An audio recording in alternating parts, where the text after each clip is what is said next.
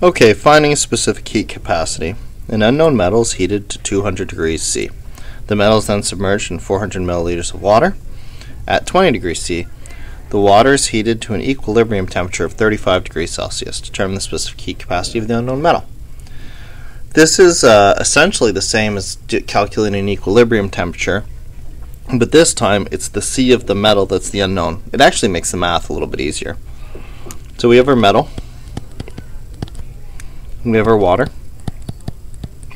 Our metal has a mass of 200 grams, but we'll convert that to kilograms because we're working in physics here, so 200 grams is 0.2 kilograms. It has an initial temperature of 200 degrees C. And we're given the final temperature here, T2, at 35 degrees C. So the thing we're missing here is the specific heat capacity. Alternatively, the water has a volume of 400 milliliters, but remember 1 milliliter equals 1 gram. So we can say that 400 milliliters is the same as 400 grams, and then we can convert that to kilograms, 0.4 kilograms. And the specific heat capacity of water, 4,180 joules per kilogram degrees C. See, we need it in kilograms because our specific heats are given in kilograms. T1, 20, and T2, 35. If I have my T2 and T1, I might as well calculate my delta T directly. Here, T2 minus T1 is 35 minus 200. So that's going to be negative 165 degrees C.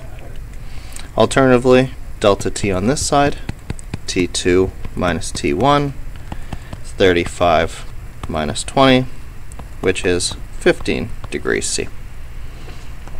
So remember, as these things come to equilibrium, the heat lost by one material is gained by the other material. We're assuming again we're in a closed system, or no energy is being lost to the environment. So Q lost is going to be equal to Q gained. So for the Q lost, we'll use negative MC delta T to reflect the fact that we know that the energy is coming out of that system. And for the Q gained, we'll use positive MC delta T. This is my metal and my water.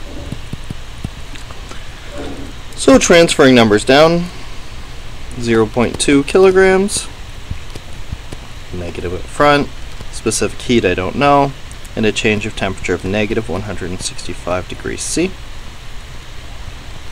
And over here,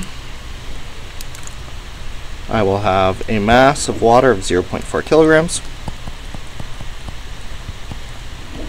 a specific heat of 4,180 joules per kilogram degrees C, and a delta T of 15 degrees C.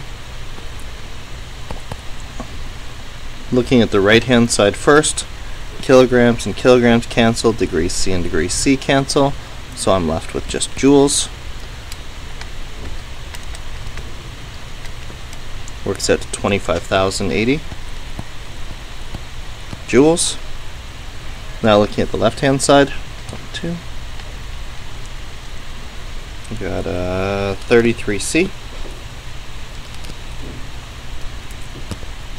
And if I keep my units around, 33 kilograms degrees C times my specific heat capacity C, dividing both sides by 33.